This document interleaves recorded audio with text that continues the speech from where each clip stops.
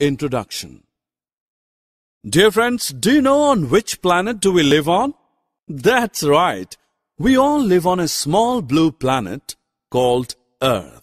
We see living things such as trees, animals, as well as non-living things like cars, buildings, ponds, lakes, and mountains around us. All these things are found on our planet Earth. In this module, you will learn about the Earth and what it consists of. Objectives.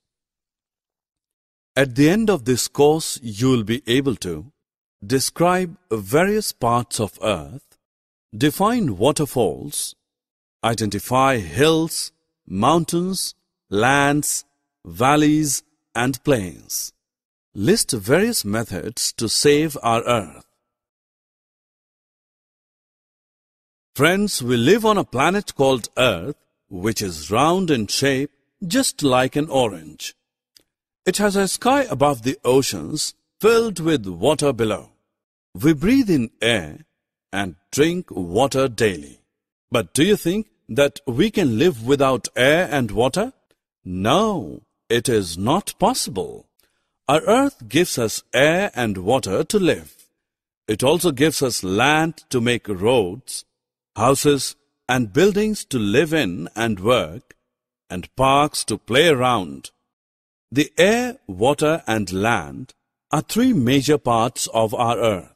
Now let's learn about these parts of Earth in detail.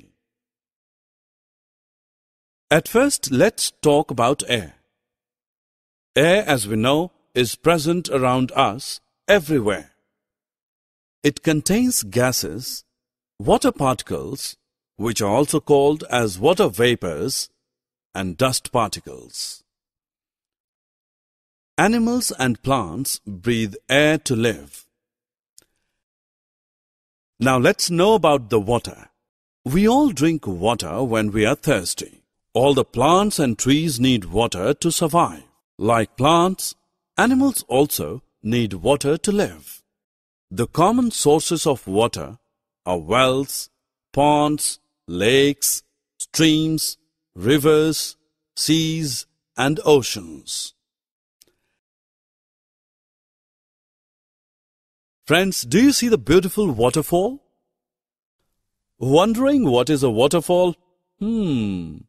Actually, the water of river or a stream falling from a height like a mountain or a hill becomes a waterfall. Friends, now look at this.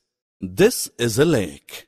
A lake is a large water body surrounded by land. Land is that part of Earth's surface that is not covered with any water body. Plains, hills, and mountains are the examples of land. Come, let us learn about them. Friends, hills and mountains are naturally raised parts of the Earth's surface. But now look here carefully. You will notice that a hill is smaller than a mountain. An open field or land with even surface is known as plain. Now let us understand what a valley is. A valley is the land mass between two hills or mountains. A valley may be flat, V-shaped, or even a U-shaped. Now let us move on to a very important topic, save the Earth. Our Earth supports our lives and we all must save it. To save our Earth, we should not pollute land and water by throwing waste into them. We should not take bath in rivers and ponds. We should maintain green lands by planting more and more trees.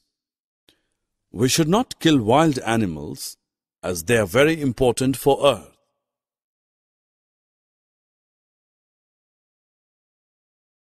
Summary. Now let us recap what we have learned so far. We all live on planet Earth. To survive, we need clean air to breathe and clean water to drink. Our planet Earth provides us with land, water, and air. Land is the part of Earth which is covered with soil.